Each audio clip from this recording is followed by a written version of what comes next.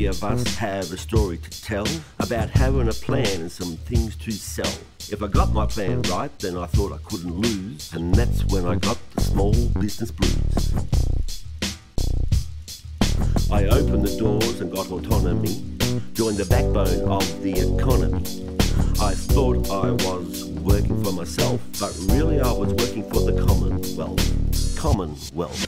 Commonwealth. Well, I lodge my bags and pay the GST. I pay the staff and do PAYG. I lodge online and store my records in the cloud. I curse compliance and the government out loud. You, compliance?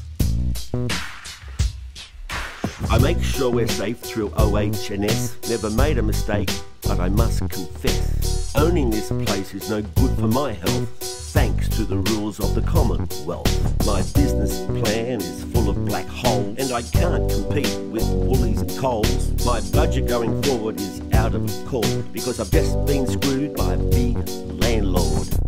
Westfield Stocklands, QIC, can't stand them, the bastard. I went to the bank to get a loan.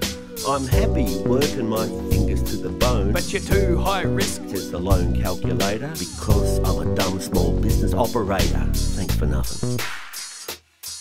Now I'm a slave for the whole nation, collecting all their superannuation, and nobody seems to give a damn. The collection process is one big scam. One big scam, and it is, I'm telling you.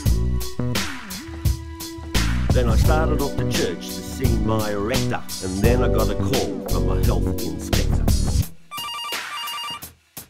Now it seems my licence renewal is late, so he said, mate, I'm closing you down to some future date. The bastard. So I'm fed up and I had a blue with my staff. They walked out, all I could do was laugh. So I went to have a beer at the Pig and Whistle. Now they've taken me to court for constructive dismissal. So I sold my shop because I couldn't survive.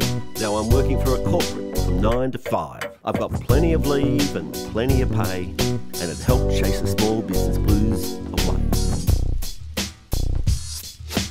That's all there is to this narration about having a dream to own my own operation, trying to help this country's economic foundation just to get knocked down by the red tape nation.